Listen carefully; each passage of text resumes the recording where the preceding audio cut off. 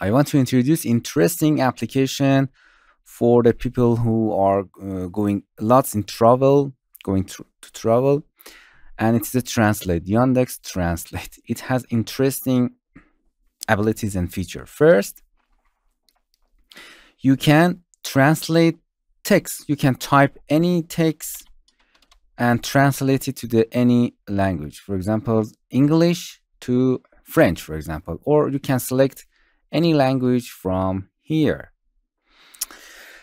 And then you can copy it. It can tell you the spell of that, and here you can see the usage example of. Nice. Or here you can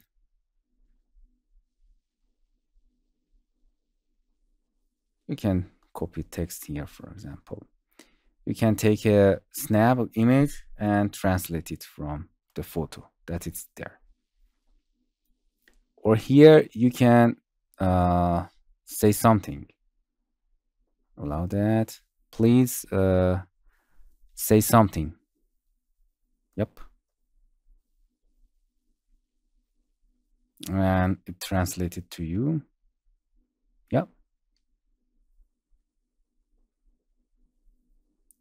I think because I'm in a window, it does not work, but my microphone is on. Okay, test it. I'm in a window. I couldn't do that. Very nice spot here. So interesting thing is here you can take a photo and translate it to your language. For example, I have a photo here that I don't know the text inside it because it's in French language. So it's detected the text from your image. Interesting. And now you can show original, show translate. You can select it and show translate. I think, oh, sorry, French to English. We have to detect it French. Do you speak the French? Nice. Show original, show translate. Interesting.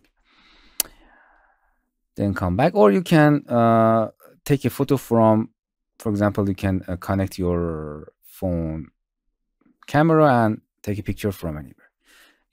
Another interesting ability of this software is sites. For example, you can insert any sites from, be careful about this, French to English. You can insert any site. Oops.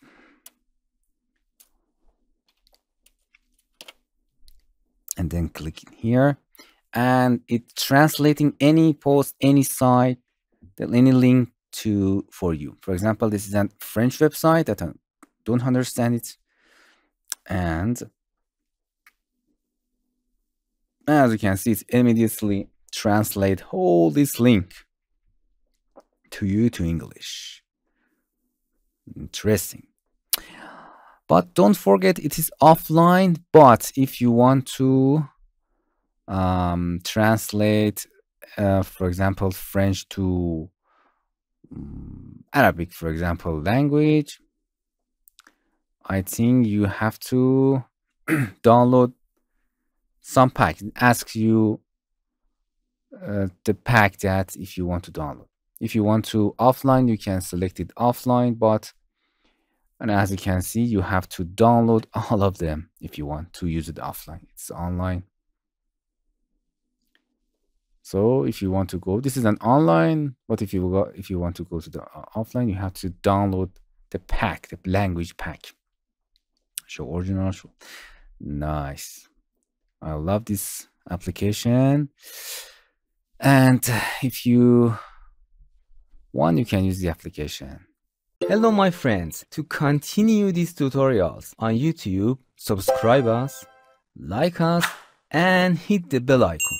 And now you will be alerted about all of the amazing videos that we release.